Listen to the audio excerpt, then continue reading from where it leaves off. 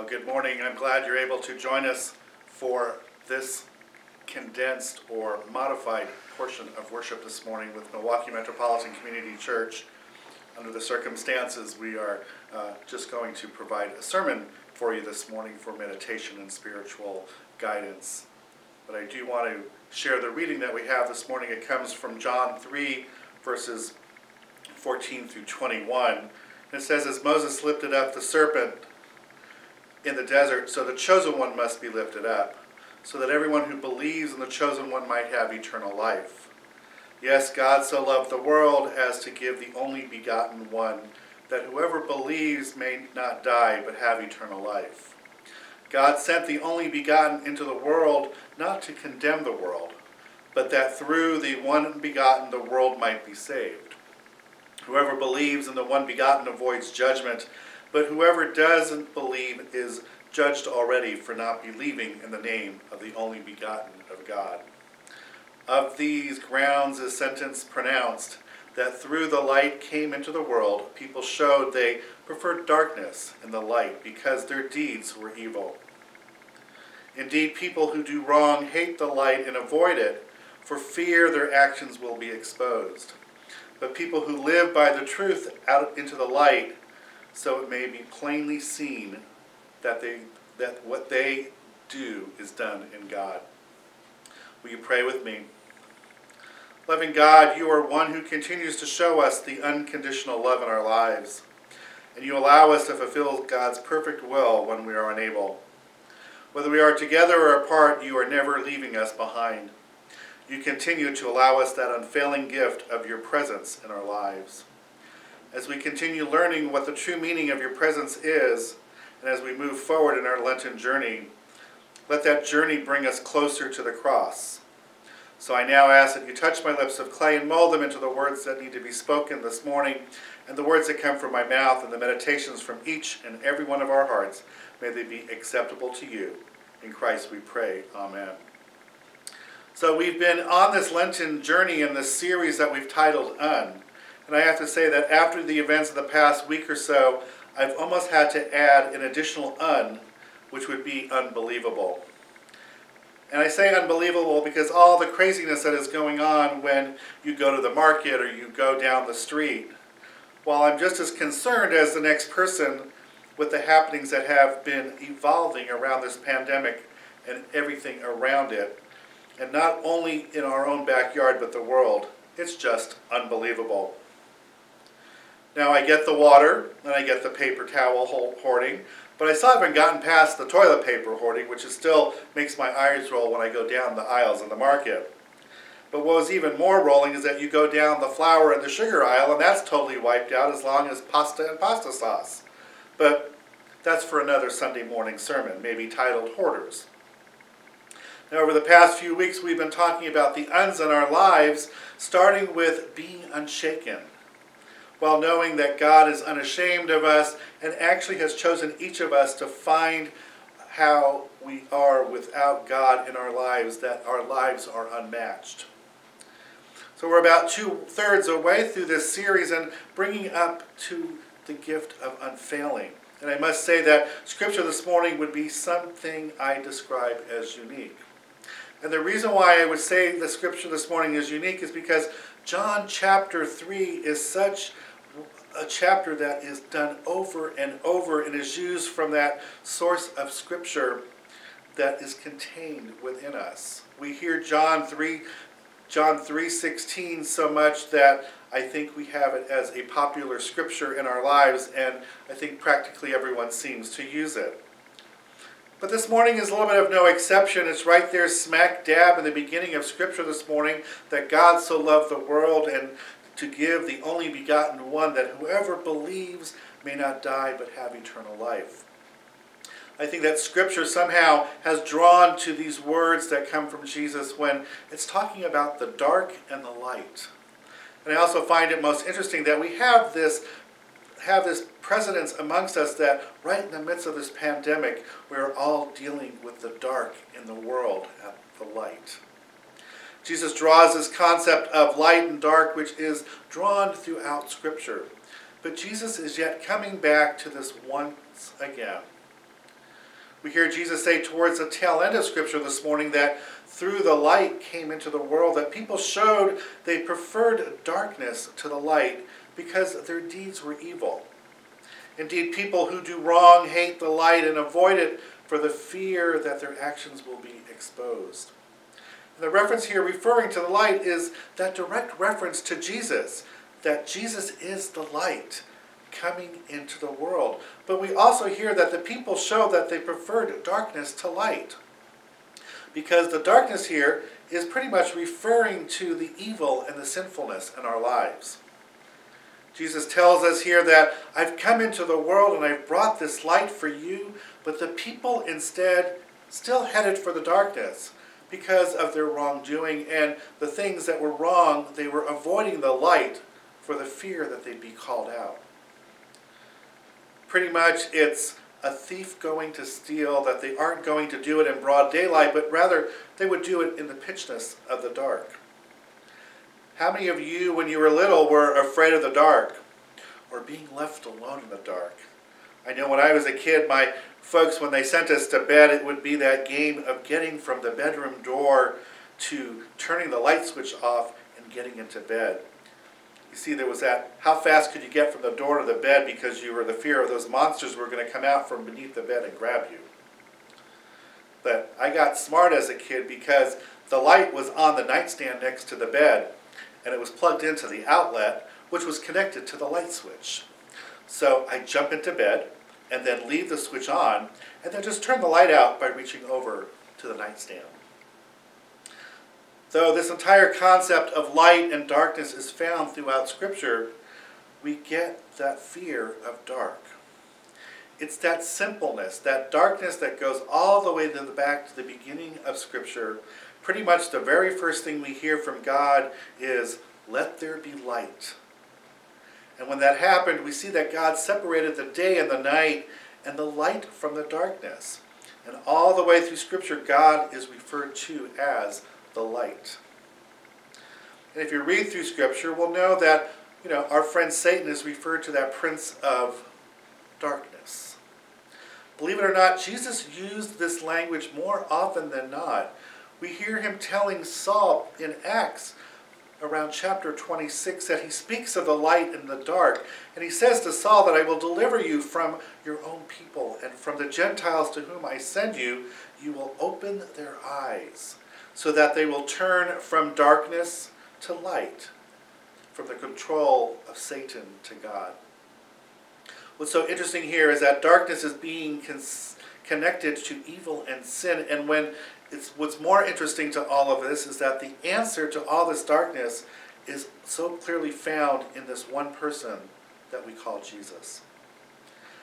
The answer to darkness isn't just found in the message from Jesus proclaiming the light, but it goes beyond what Jesus says, and that he is the light. The answer to all this darkness is clearly found within Jesus and who Jesus is.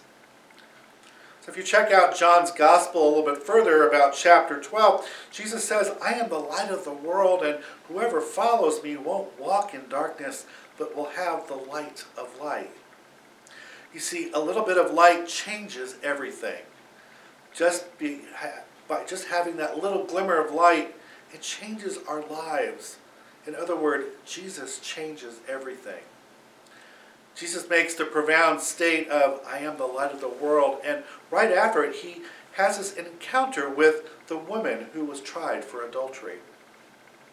It was only after that encounter that Jesus looked to all the people and says, listen, I'm the light of the world. And saying that, knowing Jesus can cast that light on anything in the world and in any form of desperate darkness and sinfulness, that Jesus can cast that light. I want to share some verses further into John's Gospel that maybe taking the story a little bit further, but going into the story of Jesus and the woman, that act of adultery. That particular story pretty much has three parts to this encounter. And I want to unwrap it a little bit. The first part of the story is that we see the law. There is the rights of the law, and in this chapter we hear it saying that at daybreak Jesus appears in the temple area. And when the people started coming to him, Jesus sat down and began to teach them. A couple had been caught in the act of adultery, and the scribes and the Pharisees brought only the woman, and they made her stand there in front of everyone. They said to Jesus, "Teacher, the woman has been caught in adultery." So stopping there for a moment, because I'm going to tell you that I don't know everything about this story, but what I don't know is that, was the woman standing in front of everyone naked? Or had she grabbed a sheet on the way out that she had wrapped around her? But what I do know, yes, she was guilty. And I say it only because it doesn't give us any cushion as we read Scripture to make speculation otherwise. But she was the one who was in the wrong, and I can probably be assured that she was standing there absolutely humiliated. She's now standing there in public shame. Now, as we say, picture this, as our gal Sophia always says, but there's a group of guys who have caught this woman in this act of adultery. They drag her out of the situation, take her out into public, while trying to find Jesus, who claims to be that king, along with all the Pharisees who are the righteous hypocrites. They're all there to judge this woman. On a side note, the Scripture has always had me question how these guys even knew that this guy, whoever this guy is, that they were engaging in adultery to begin with. Was this guy that she was causing the sin with possibly setting her up? But here she stands in the middle of everybody. Who knows what she's wearing, but right in the midst of them. Now, while all the Pharisees are all standing there, we continue to hear them say that in the law of Moses, the punishment for this act is strong. So what do you say about this? And as they were presenting this question to Jesus, just in case Jesus didn't remember that there was this law, they were going to refresh his memory. I mean, you have to understand here that the woman is standing there, who knows wearing what, scared to death, and these Pharisees are saying, "Hey, Jesus, here's what the law says. She needs to be stoned. So what's the deal here, Jesus? What are you going to say?" So what do you think, Jesus? I mean, they're talking about rocks here and stoning someone, killing someone, and the woman isn't the only one on trial at the moment. Jesus as well is also on trial. Only because they're asking this question because they were trying to set Jesus up. Yeah? They want him to say, turn the lady free, that she's going to come back and say that she's free. And if he did that, well, I guess that, you don't have any problems with adultery. And I'm sure they're thinking, ooh, well, we kind of got you now, Jesus. That's against the law, but you're making that statement to set her free. But what if Jesus came back and said to them, yeah, go ahead and stone her. If that's what the law says, then you're going to come back with, oh, well, come on now, Jesus. You're going to lose your reputation of being the loving and the one that comes on to each. But Jesus doesn't use any words. He simply allows the law to convict her and to reveal her guilt. I mean, everyone knows she's guilty. Jesus and the Pharisees, even the woman now knows that she's guilty, and the law has already convicted her that she has seen the sin. So this is what the law does. It reveals our sins, and Jesus allows the law to reveal her sin in the same way that it reveals any of our sins or our guilt. So the second part of this story is the part of love. The love that reveals God's grace. At this point we hear that Jesus bends down and so starts writing with his finger in the ground, and the Pharisees are still standing around at this point. Even the woman is standing there humiliated. I mean, Jesus hasn't even delivered a verdict. Yet he's bent over writing in the ground. And the Pharisees are ready to stone her, and I'm sure the crowd was ready for a big show. And I mean, come on, Jesus, what do you want us to do? But Jesus is down there on his knees and begins writing something in the dirt. Jesus is pretty much writing down a record of the wrong. Here the Pharisees and the others continue to somewhat badger Jesus and ask him what his decision was. And as they were doing this, Jesus just gets up and tells them, "Let the person among you who was without sin throw that first stone at the woman." And then bent down again and started writing some more in the sand. And here this phrase without sin isn't a simple form of what that term, when we hear it, it says what it really means is that not only is it you without sin, but also those of you who may never have wanted sin. In reality here, folks, Jesus is looking back at the Pharisees and pretty much implying here, okay, I'll now give you an answer. But first Jesus tells them that any of you who have not sinned, or any of you who have never even wanted to sin before, well then you pick up that stone and be the first one to throw it. Go ahead, do it. And you see, when they all heard this, they couldn't face the reality, and one by one, they all went away, starting with the older ones first. I have to say, I've always wondered why the older ones went away first, but I don't really have an answer to that, but maybe because they were deemed to be the wisest, but who knows. At this point, here is Jesus left alone with the woman who is still there.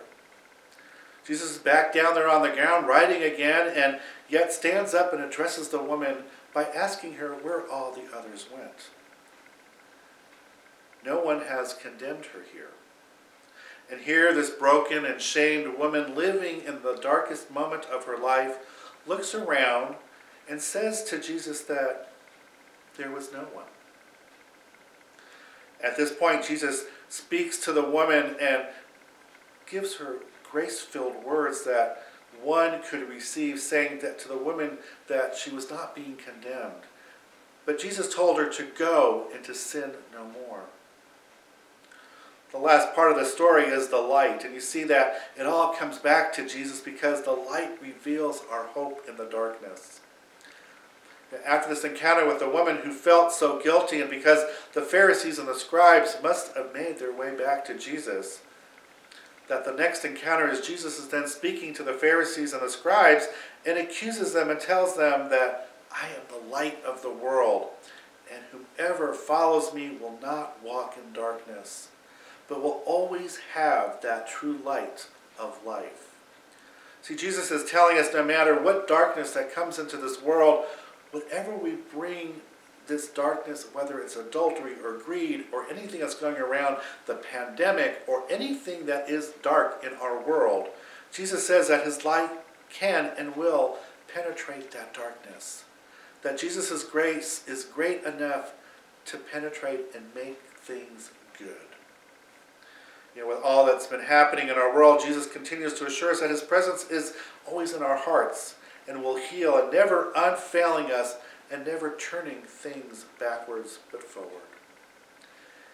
Even though we cannot physically be present with one another today, know that there is no separation of our faith to God and even to one another. And whether we are here in person or at home this morning watching and listening, that we are fortunately doing it through the power of technology, and that God is through us and Jesus is through God, and they both are always in our hearts. So as we continue to be healed and as we continue to go through our journey to the cross, I want to give you blessings each and every day moving forward, and as we come together, hopefully soon, that our love will be reunited. So God's blessings to you. Amen.